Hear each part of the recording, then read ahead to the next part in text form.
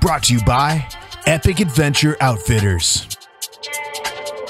Welcome, off-road peoples. Today, we're going to talk about and show you the new Teraflex Olympus Beadlock Wheel with the Nomad deflator technology in it. For anyone that hasn't run or know about beadlock wheels, simple thing is, there's two pieces, sometimes more. This ring is going to clamp your outer bead onto your wheel. This allows you to run less pressure and not lose your bead in a situation that might push too much on the sidewall.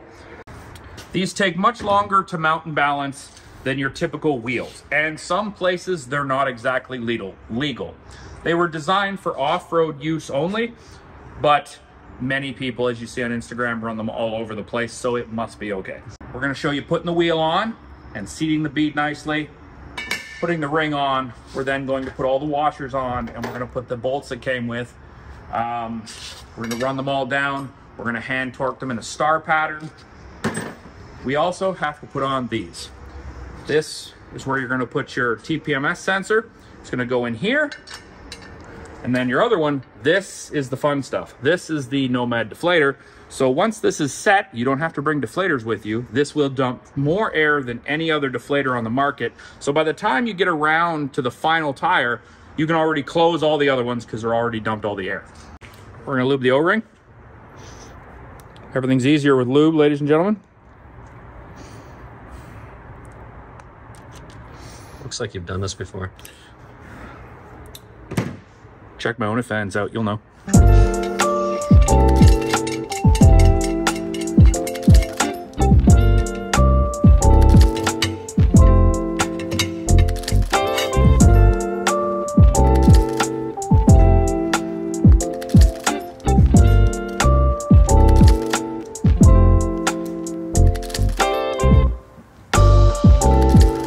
You always got to be careful with those sensors. They're expensive and they break.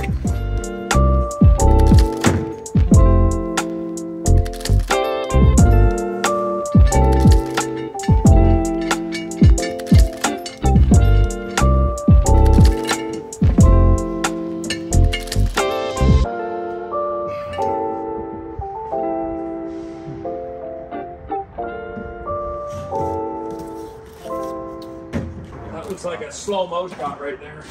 Slow-mo walk. Very nice. It's awesome.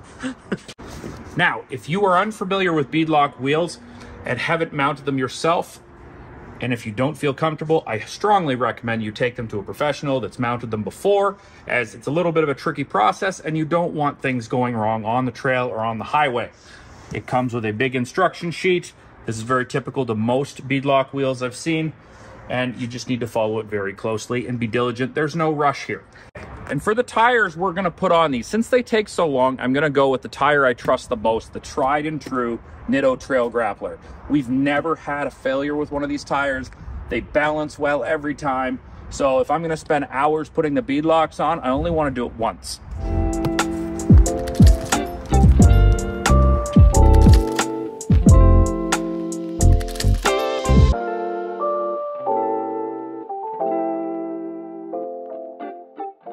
You got to lubricate the inside of the tire. Make sure you got the right part that you want to go on. Some tires have an inside and outside. Nittos have two different styles, so just make sure all 5 of yours look the same. You can either use soap or water, but I'm going to use tire lube.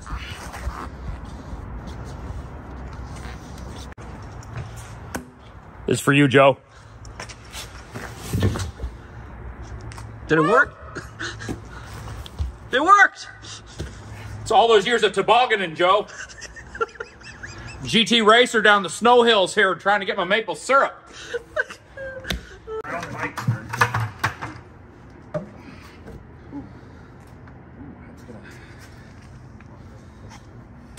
I've just always done it with screwdrivers. Being very careful to just make sure the lip is all the way nicely seated around before we put the ring on.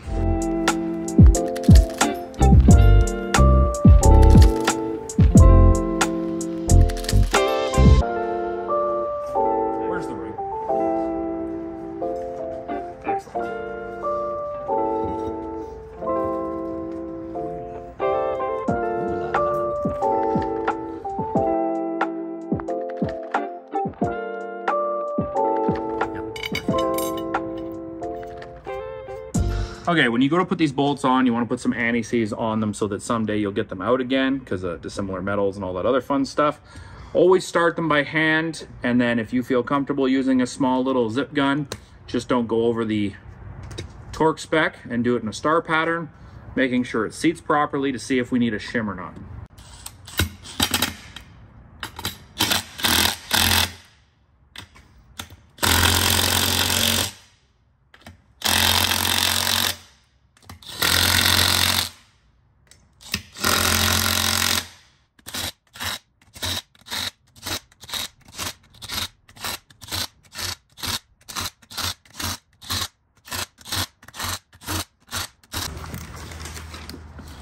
Okay, now that we've seated the ring nicely, using a little zip gun, and we haven't went over the torque, we've determined that you do not need a trim ring.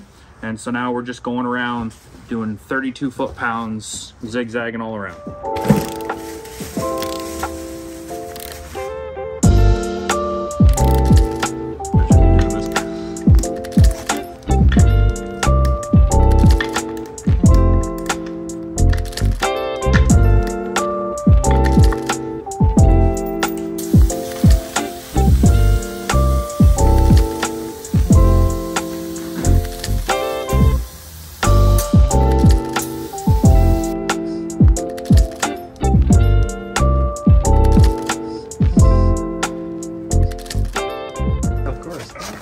That's different.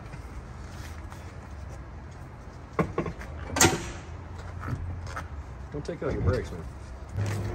Bye-bye.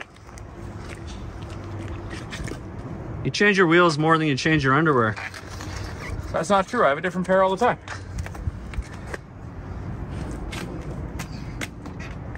Just to give you an idea, ladies and gentlemen, this is a heavier beadlock. We got all these extra bolts. We've got extra things going on. We have an aggressive mud tire.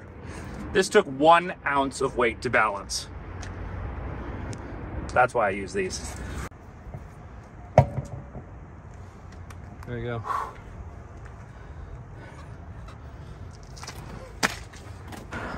Now that we got these dead sexy wheels we got from Teraflex onto the vehicle, we're gonna try and figure out how to set this tire deflator thing.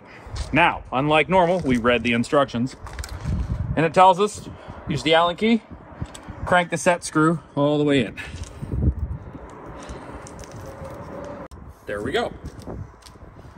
Now, it says open this.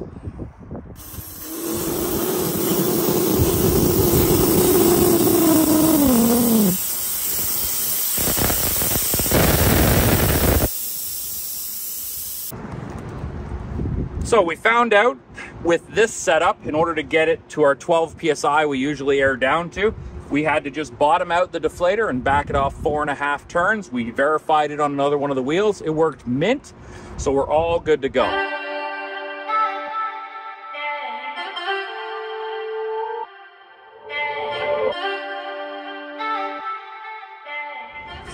Wait.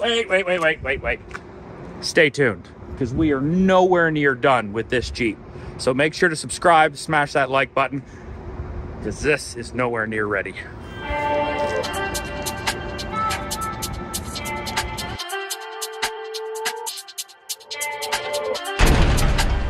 Looking for an epic Jeep? Give us a call.